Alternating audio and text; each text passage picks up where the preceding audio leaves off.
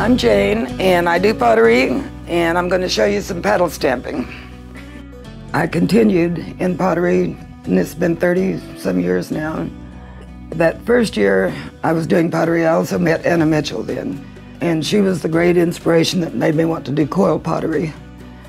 Plus, she's educated me a lot about what it meant to be a Southeastern potter.